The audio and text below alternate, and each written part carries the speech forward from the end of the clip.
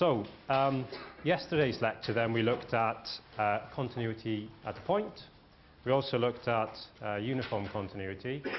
And then we moved on to looking at uniform convergence for a sequence of functions. And we've finished off with Weierstrass's M-test. And this is an important result. And basically today I want to start with an example of using Weierstrass's M-test. Okay, so let's look at an example of doing this. So I want to prove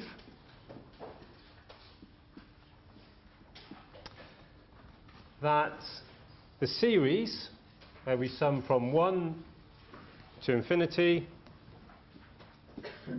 of z to the n over n into square root of n plus 1, where the modulus of z is less than or equal to 1, and we want to prove that this converges uniformly.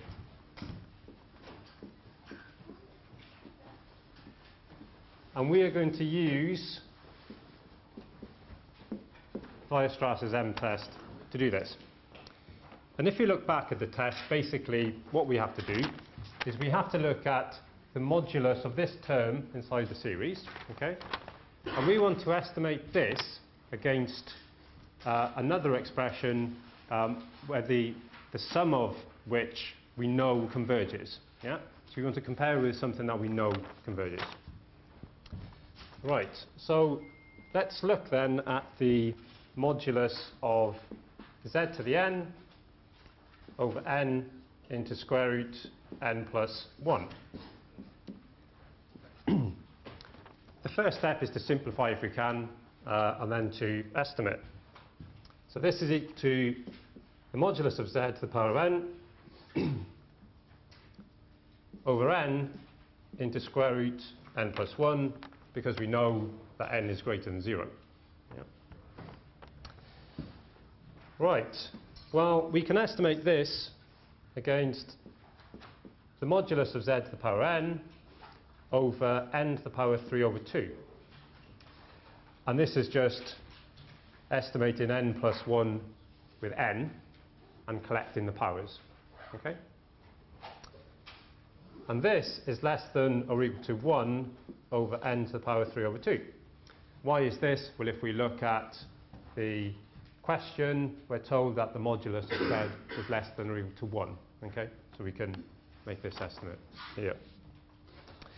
Right. What's important to note is that the series from 1 to infinity of 1 over n to the power 3 over 2, yeah, this one,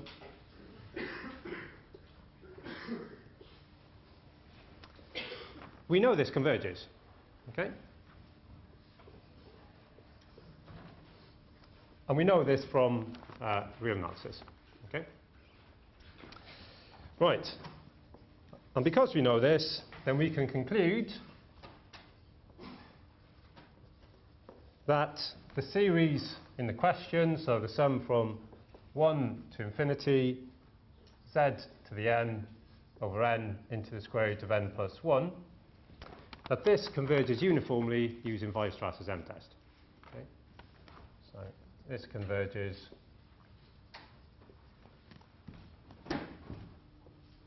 uniformly